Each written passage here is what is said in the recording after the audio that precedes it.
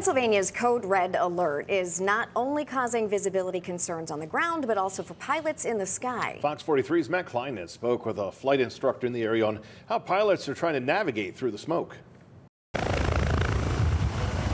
Pilots are getting less of a bird's eye view of south central PA as they fly into the smoke and haze of the Canadian wildfires. Students learning to fly or training, today's a tough day for that. Dave Myers is a flight instructor for the York Airport. He says the wildfire smoke is limiting how far his students can fly. Normally, I like to be able to see. They say, hey, there's a river, we're going to go out to the river and turn around. You won't even see the river till we're on top of the river today. The FAA announced it was slowing traffic to and from New York City airports due to low visibility. Myers says conditions aren't as bad in central PA.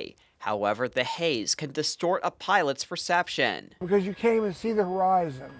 So there's no way to tell if you're an inch or two or below the horizon because you can't see the horizon. If you don't keep it an inch above, you're essentially going down. You'll be going down, yeah. And that's what he kept doing. He was either going down or up because he didn't have any reference to where that tip path was to the horizon. The National Weather Service says visibility issues could continue through the end of the week, potentially affecting Myers' flight schedule. If it stays like this tomorrow, I'll probably cancel some of my flights tomorrow. Matt Kleinitz, Fox 43 News.